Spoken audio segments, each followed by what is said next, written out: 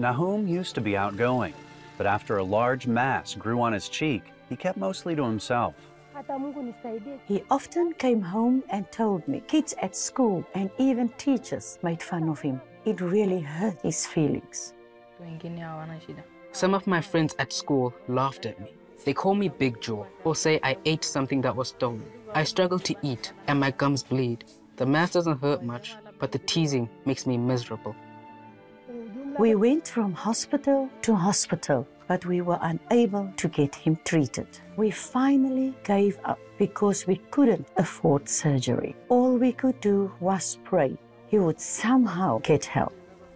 Then a teacher told Nahum about a surgical program supported by Operation Blessing. They reached out to us, and soon we arranged and paid for his surgery. In just 45 minutes, doctors removed a huge benign mass from his cheek.